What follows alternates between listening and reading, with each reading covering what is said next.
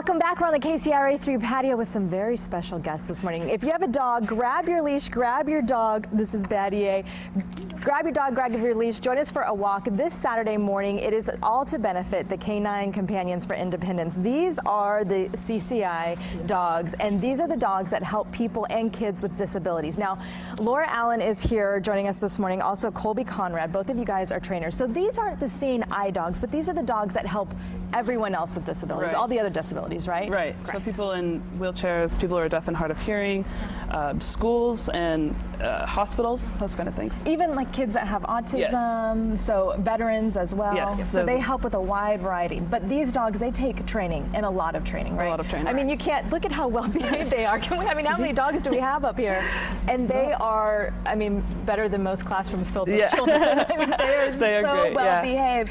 How much money does it cost to train a dog like this? It's estimated about $45,000 to $60,000, depending on the dog. And these are very special dogs because they come from a particular breeder in Santa Rosa, and they have done so since 1975. Yes, Canine Companions breeds and trains their own dogs. So. And you do all of this in fundraise so that these dogs are given to people with disabilities for free. Right. There's no cost at all. So let's just show a couple of things that these dogs can do. Go ahead and why don't you grab maybe the credit card or the remote control. Sean. This is some of the training that these dogs get. Sean, get. So let's say you had a disability and you weren't able to reach down. Sean, get. Maybe a little hard. Yeah, no pressure, Sean. Come on. It's just my Amex. Right. No. It's not worth anything anyway. Come on. It's a lot of pressure. Okay, let's try the remote control. Let's try the remote control. Here, this one. We'll try again, Sean. Sean, get. Good. And then brings you the remote control. I love that. Yeah. Or and let's maybe try the keys or the banana as well. Now this is Batty A right here. I actually got to just do some training with Batty A.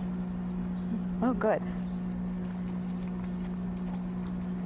And then she brings you the keys.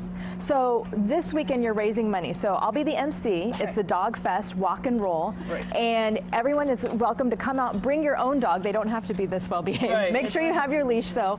And there are going to be lots of things. A costume contest. Yes. Costume contest. Vendors. Yeah, there's going to be some dog paw painting. We're going to do bobbing for dogs, bobbing for apples, balls, I should say, things like that. Pet psychic. Pet psychic. Oh my goodness. If you have a dog and you love this kind of stuff, you got a little costume, or not, just bring your dog out. This Saturday, I'll be there 9 a.m. to 1 p.m. and it's at the Johnson Springview Park in Rockland. We hope to see you and your dog out there. Great puppies. Look at this little one right here. All right, we'll send it back inside. Good day to take the dogs out, Eileen.